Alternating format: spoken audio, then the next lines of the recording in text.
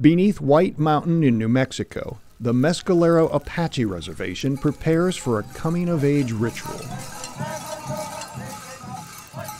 Over the span of 4 days, 13-year-old Dashina Cochise will pass through ancient tests of strength, endurance, and character that will make her a woman.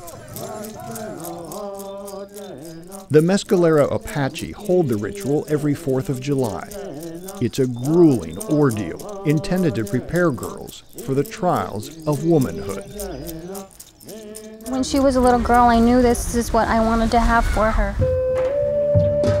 Dashina's mother, Millette, has spent more than a year preparing for this week of ceremony. Family members and friends will help her feed and care for more than 50 guests. The family's most important task is selecting Dashina's medicine woman. Zelda Yaza will instruct Dashina in the ways of traditional Apache womanhood. 4 ways into the back, open. The 4-day ceremony encapsulates the Apache creation story. Dashina will move through the stages of life: infant, child, adolescent, woman, culminating in an all-night dance that will test her endurance. The ritual begins with the rising of the morning star. The ceremony requires Dashina to live by strict rules.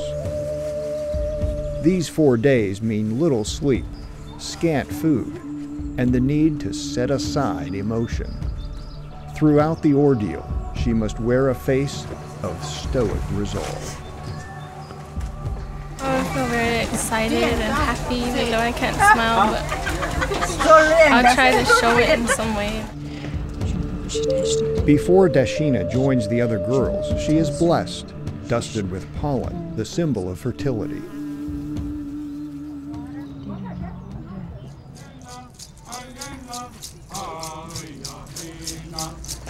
The girls start their journey in a sacred teepee built by their male relatives.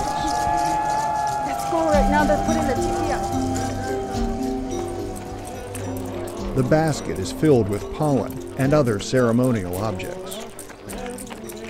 As their ancestors did, the girls run toward the rising sun, circling the basket 4 times to mark the 4 stages of life.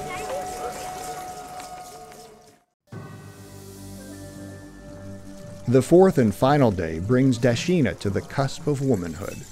She ascends the hill to pray to the mountain spirits for a long and successful life. With darkness near, it's time to dance beside the ceremonial fire. Dashina and the other girls will dance all night long, much of the time hidden in the big teepee.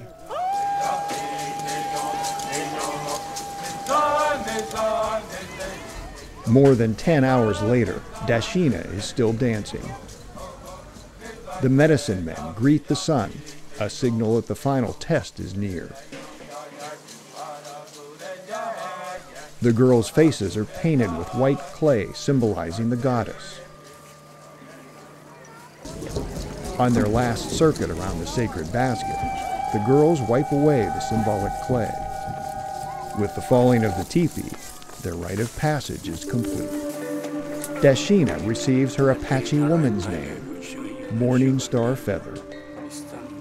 Morning Star Feather. Morning Star Feather. Yeah. Everything went well. She's just going to be a strong woman. Her community gathers, acknowledging that this girl has earned the right to live as a woman of the tribe. As an Apache woman, Dashina serves as a symbol of her culture, renewing and protecting a way of life that's in danger of vanishing.